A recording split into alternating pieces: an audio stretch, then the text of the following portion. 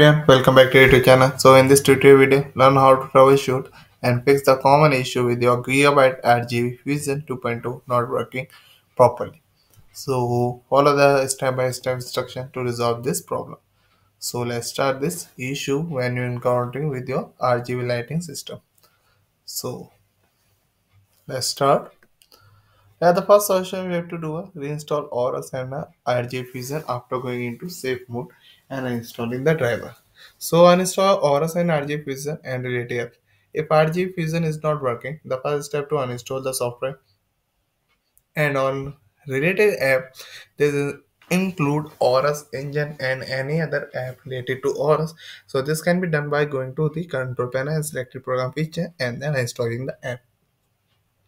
So like I'm already showing in many videos, so you have to first go to program control panel in your system tray and then going to program feature. Then they have to find all of the apps you have to install in your system, and then simply you have to right click on this, and then first you have to find and then right click on this, and there are the option called installation. You have to click on this.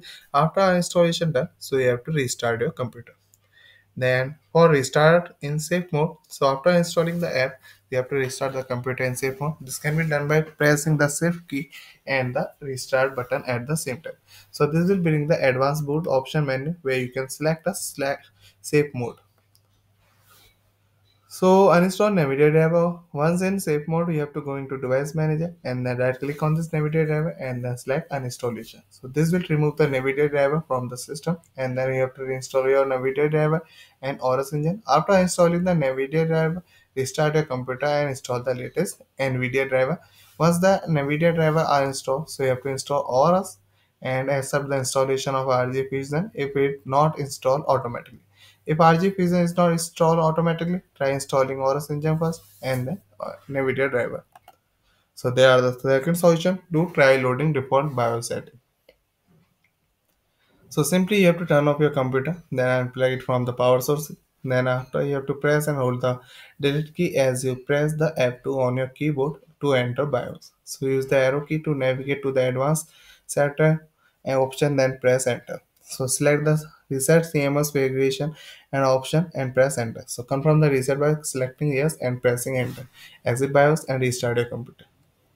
So there are third solution to uninstall NVIDIA GeForce Experience. Click on the start button and then setting and then apps and then look for the list of installed program on your computer and locate NVIDIA GeForce Experience.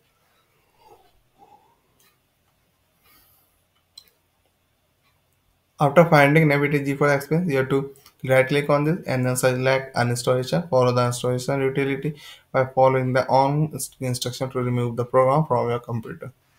So that's how you can turn your installation and NVIDIA GeForce Experience. So there are the four solution also delete 88 tool folder for resolve this problem with your Fusion 2.2. So simply you have to open your file explorer and navigate to RGB Fusion installation directory. This is typically located at the C program files into 86 and then Gigabyte and RGB Fusion 2.2.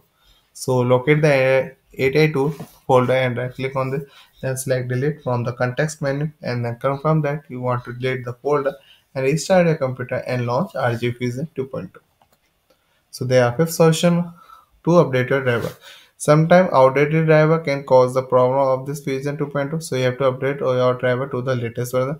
So simply you have to press the window key and then X at the same time. Click on the device manager. So like I'm showing you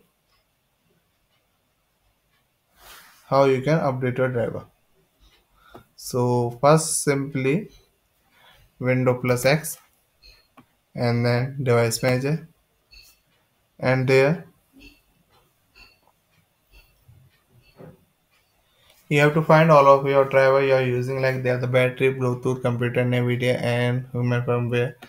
So display adapter here are the, then you have to expand them, then NVIDIA, and then there are the update option. So that's how you search automatically for driver. That's how you can update your driver in your system.